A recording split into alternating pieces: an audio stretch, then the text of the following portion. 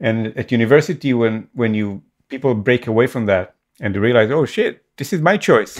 This is actually, I'm here because I wanted to be here, and this is my thing. I'm gonna own it and take it, and like it's not about getting an A+. I'm gonna get an A+ because I can and I want to, but it's not about that. Yeah.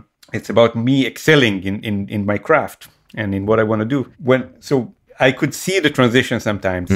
Students who came sometimes from either failed in different departments because they went there with the pressure of parents or whatever, or society or whatever, and sometimes on a failed, conditional, almost expelled level.